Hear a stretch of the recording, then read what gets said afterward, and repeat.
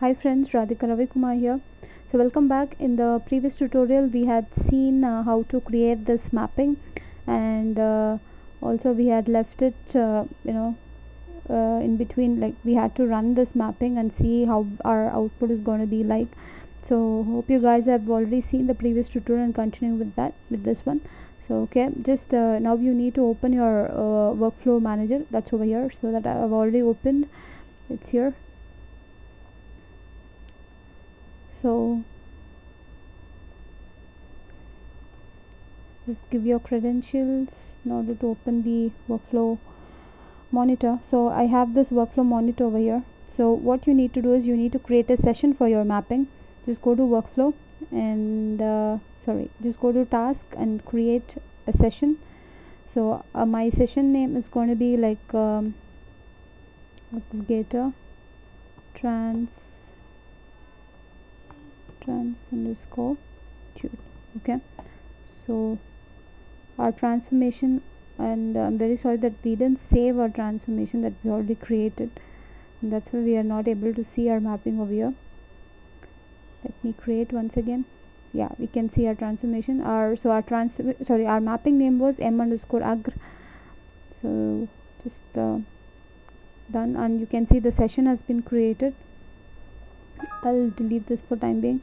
So our session has been created. So now we need to link this with start. So that's it. So it's done. Now just you need to make some changes in the session. Just double click on the session. Our session window will open. So here you can see you need to edit the task over here. There are certain things like you need to go for the mapping, and in the mapping you need to give the source path of your flat file. So what is our source path? We'll first fetch that.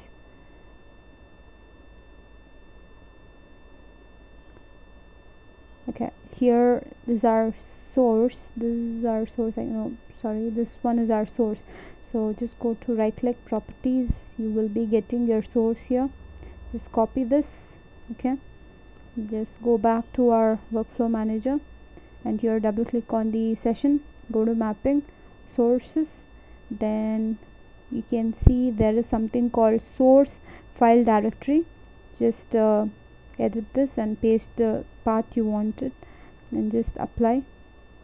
And then here you can go to our target. There is something called target over here. So go to target, and there also you should be making changes, because that is where, if you make the changes, if you give the path, that is where your target file is going to be generated. So our first target file I'm going to give as the same as my source path itself. So I want it to be in txt. Apply. Then go to second target file and output file directory. I'm going to change this to same as my target one, and I want this to be txt file. Okay, so it's done. Apply. Okay, now our session is ready to run. Just refresh, right click, refresh the mapping and save it. Save your workflow, and now right click and start task. Once you start the task, all the process will go on, and your workflow monitor will appear. So in that workflow monitor you can see whether your mapping is running properly or not. So we'll see. I don't know what happened right now. Just set start workflow block.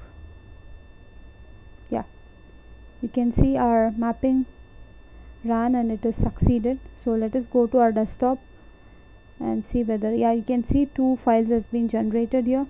One file is having the count as 7, and the other one is having our result, but we haven't got our headers, right? So for that we need to make changes over here again. So just click on this session and go to mapping, targets, and here you can see a option called header option. just select output file names for your target one, and also do the same for your second target 2. Here you can see output field name, sorry. Apply. Okay, just save your session again and then start task. Once you start task, again it will run. You can see it's running, and yeah, it succeeded. So now if we go back and see our files, you can see the header has been given. The count is 7. There are 7 records in it, and the second target file, it was having position, average salary, min salary, max salary. You can see all these things. So we have fetched the requirement of our scenario. Hope you guys have understood what is our scenario and what exactly our requirement was, and how we created the mapping and all. And I hope you guys even enjoyed the tutorial. So please support my videos, and also keep sharing my videos to other of your friends and all. And there is a Facebook page that I've created. You can find the link in my channel itself. So please do like my Facebook page, and keep supporting, and also stay tuned. Thank you very much for watching.